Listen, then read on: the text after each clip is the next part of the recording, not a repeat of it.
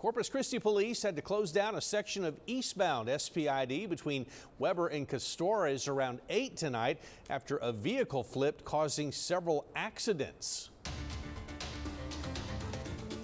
Take a look at this. This was the scene just moments after the crash. Now, details are limited at this point, but we do know that there were 2 separate accidents along the highway in front of the Corpus Christi Trade Center building.